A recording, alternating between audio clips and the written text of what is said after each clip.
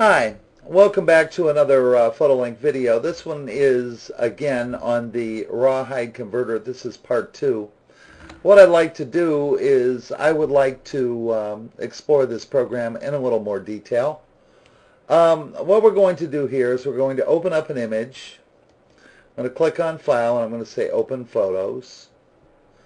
And we're going to pull up this 10 megabyte image that was done on a Sony Alpha A300, and it's presented to us on the screen.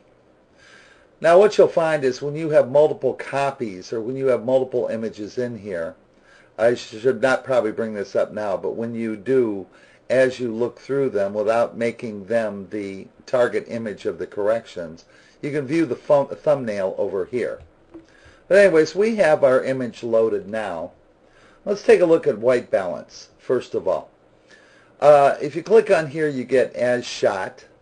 Automatic, it's going to determine the white balance for you, as it's doing now.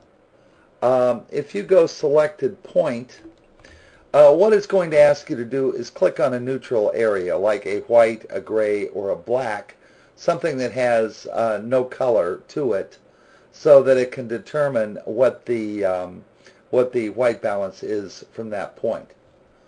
What you can also do is click on color, hue, and temperature, and so on. And what you can do is you can come up here and take your slider over to a white balance that you might think is correct or whatever.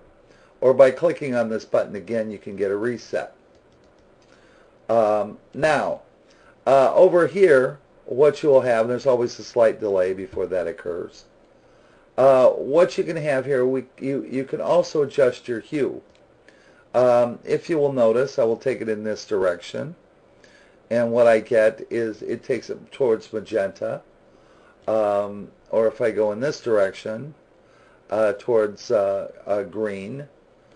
But what you can do is you can click here to reset it. So we will go back to As Shot for our white balance.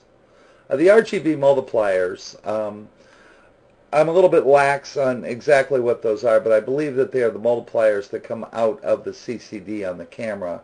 What you can do is you can change those if necessary by clicking on this button and adjusting your multipliers. Now what we can do here is we can come in and play with our exposure levels. If we click here, this is going to use the camera's EV for highlights. If you click on that box. But what we can also do here is play with our exposure level. They refer to it as push in this direction, which brightens, or pull in this direction, which makes it darker, or double click resets it. Your highlight compression is basically how it treats with the highlights, or the compression of highlights. If you go in this direction, you'll notice they're more linear. If you go in this direction, what you will find is they have more to a curve to them. So what we can do is we can reset that. Here what you can do is you can do a shadow boost. By moving this around, what you can do is you can boost the shadows. You can typically see it in this doorway here. Or what you can do is you can reset the shadow boost.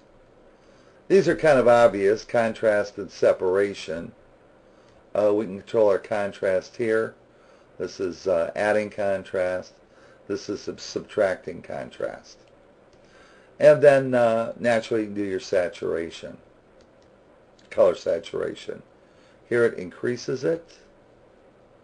Okay, which now we've got an increase in saturation. Take it all the way. Or what we can do is we can come down here and we can decrease it. Or we can click here and reset it to the camera's point. Here we have sharpness, which is it's an unsharp mask. Basically what you can do is you control the level of the unsharpening mask with this slider here, or the radius, that's how many pixels around around the point that you're sharpening are affected And here is your unmask or unsharp mask threshold, which is how big the pixels actually have to be before we start sharpening. This is a great tool so you don't get into noise emphasis. Noise reduction here, we have noise reduction strength, radius, and threshold. Again, the threshold is how fine a pixel it's going to apply to. Noise reduction radius is how many pixels around it, and the strength of your noise reduction. And similarly, chroma, noise reduction, and radius works the same way. This is chroma, or color noise reduction, and this is basically normal noise reduction, which many times is edge noise reduction. Demosaicing is going to be the subject of probably the next video because it's much more advanced. But here, by selecting one of these buttons, you're selecting the algorithm of which this image is being demosaicked. That's converted from the raw to the image. And in many cases, in their documentation, they explain what each one of these does. It's a very, very powerful feature, and it's one thing that sets this program apart. Dark Frames background. Dark Frames background is basically, as I said in the last video, it's going to subtract frames from a processed but unexposed image to pull the background noise of the processor basically out of the image. We're going to probably discuss that more in the next video too, as well as color management and metadata. So this is the end of part 2. Part 3, I'm going to get into these final controls, starting with probably demosaicing, and then what I'll do is then we'll do more videos on batch processing. Well, I thank you for watching, and please visit my site, www.fotolinq, and please download this wonderful program from Frank Holub at his site that is listed in the front of the video on the title. Thank you very much for watching. Bye.